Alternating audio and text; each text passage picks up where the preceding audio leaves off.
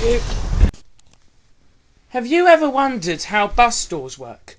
Well, this K'NEX model will hopefully be able to show you. Now I need to get my camera position just right for this, and I hope I can show you.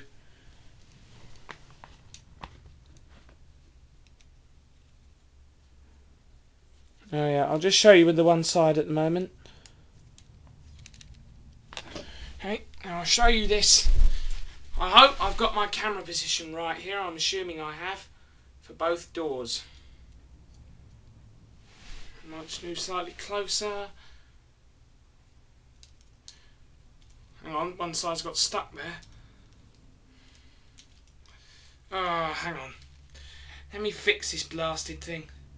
Keeps happening. It's gone twisted the other bloody way now. It keeps happening. Right, there we go. Now it's opening. So if you're wondering how that works, I will show you now. There is a pole here. That is attached to the top and the bottom of the door. The long yellow bit here represents the door itself. Now, what happens is the motor will twist this pole that operates that lever. That is what swings to make the door move. But what's important the most is this bit here. If this end of the door wasn't attached here at the top, then this mechanism here would be useless. It would just make the door. So then when this pole here were to swing, the door would just go any way it liked. So just at the top, they don't do this at the bottom usually, just the top.